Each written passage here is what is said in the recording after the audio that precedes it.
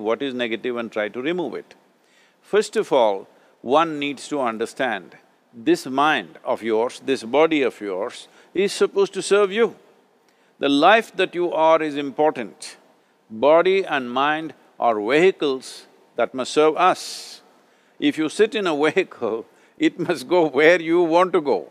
If it goes to its own destination, what is the point of such a vehicle? It's just a nuisance. Right now, most human beings are unfortunately experiencing this fantastic possibility of human mind as a nuisance, as a troublesome thing.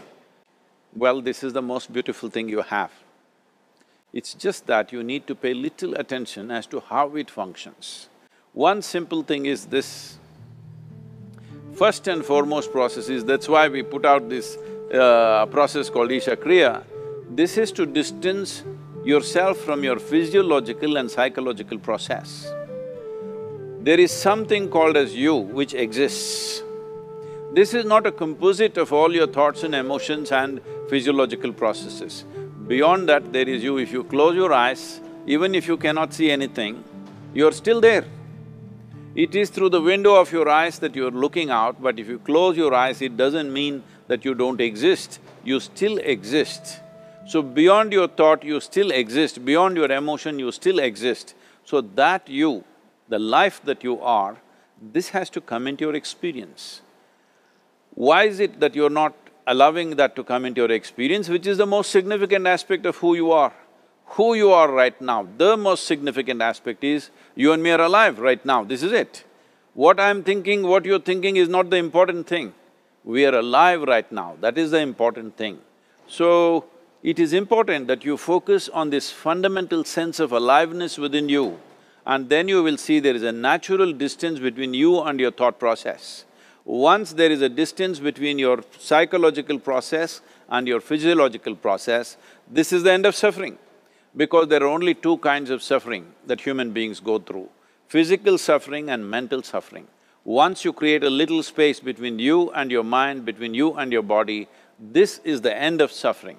This is something every human being has to experience and know, otherwise thinking I will just remove negative thoughts and I will have positive thoughts, all the best, it's not going to work 100%, it's not going to work because nobody can remove it, they can avoid it for some time. So when negative thoughts come, you say Ram Ram, Shiva Shiva, whatever you want, but this is just avoiding, it's not gone. The moment you stop that, it will pop back with great force, otherwise it'll come back in your dreams. So it's very important, first of all you need to understand your anger, your resentment, your fear, your anxieties, the negativity that you generate. Generally resentment, anger, it is always directed towards somebody. But we need to understand this is poisons that we are drinking and expecting somebody else to die. Fortunately, life doesn't work like that. If I drink poison, I die. If I drink poison, you don't die. So, we need to understand this. When I say poison, today you can have yourself chemically analyzed. Right now, what is your blood work, what it says? 5 minutes of intense anger, check your blood work and see, there will be lots of negative elements in it, literally you're poisoning yourself. So, do you want to poison yourself? Definitely not. Now the very question is coming from certain helplessness, what shall I do? Don't do anything, just sit back and just concern yourself with something which is a life process. Maybe your heartbeat, maybe your breath, maybe just the sensation of being alive. Depending upon how sensitive or how perceptive you are, accordingly, find something. It could be a sensation in the body, it could be breath, it could be heartbeat, it could be anything, something which indicates life to you.